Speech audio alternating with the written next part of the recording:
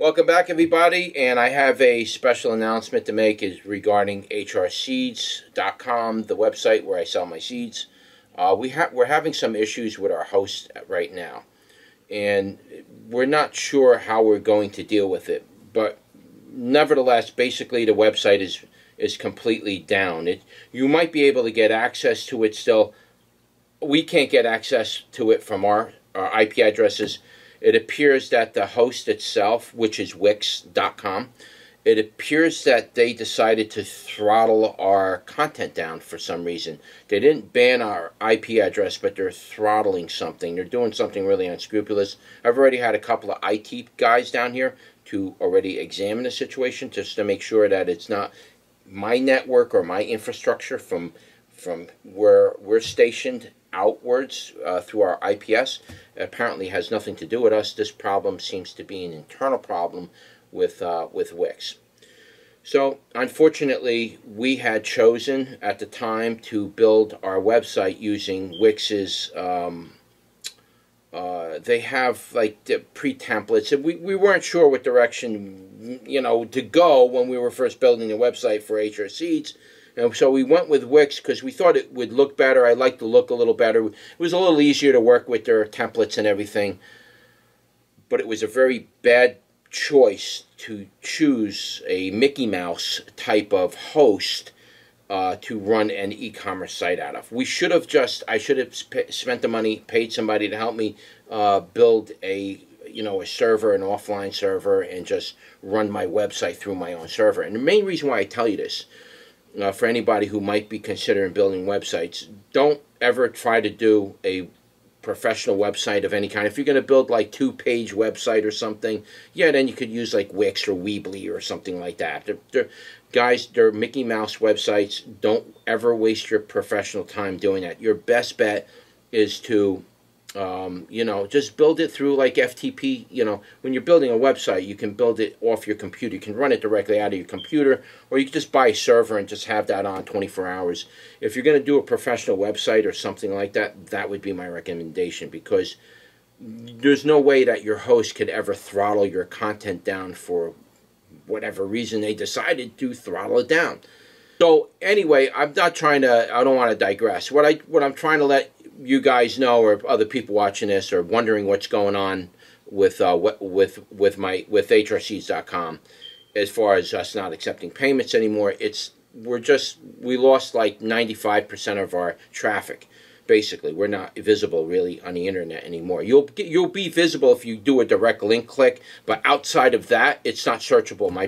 I've been completely shadow banned from Google, and now I believe Wix is the one that actually helped perpetrate the DDoS attack.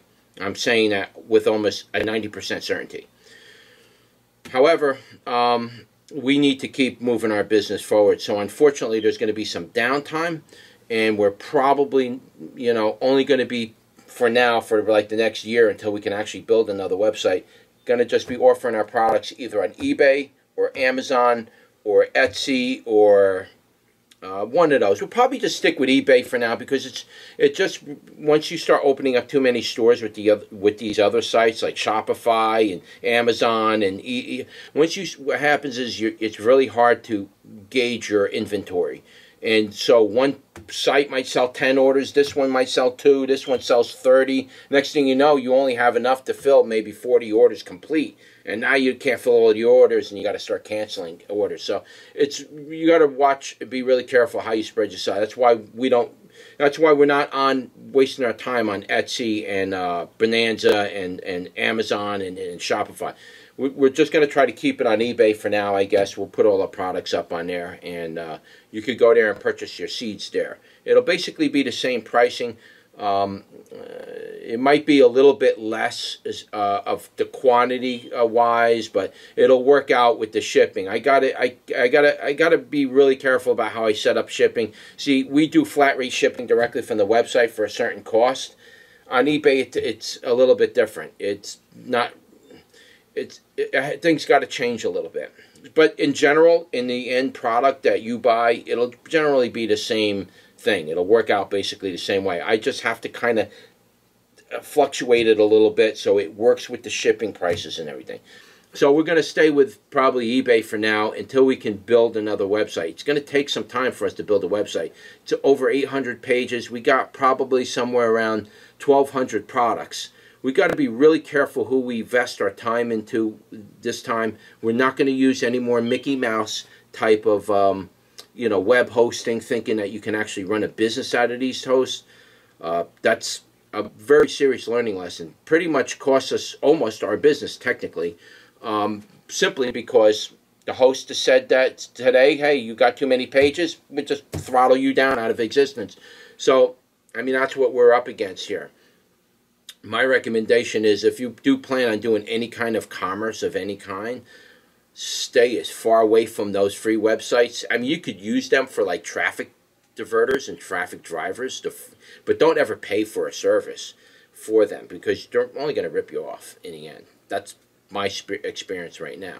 We're not happy about this, guys. We're pretty distraught about this. And we have a lot of new products also as well. I should mention this now.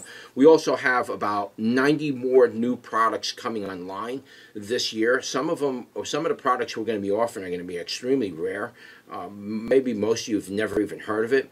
But I don't know what to do. I mean, I can't add it to this website. I don't know.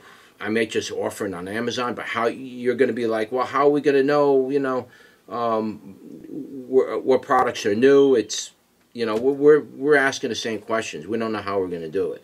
But we got a lot of good stuff coming in. In fact, I have several very, very rare varieties of peppers coming in that hopefully we can get them growing this year. We can do videos on them, and we'll be able to offer them a little bit later this year. But again, it'll probably be on eBay for now, unless Wix decides to fix the problem with this this 5XX server error, which I don't think they're going to this time. I think this time they gave it to me good. But either way, we're gonna move forward, and we're gonna do it without Wix. All right, so that's it, guys. If you have any comments, leave them below. Don't forget to like, share, and subscribe, and we'll see you on the next one. Take care.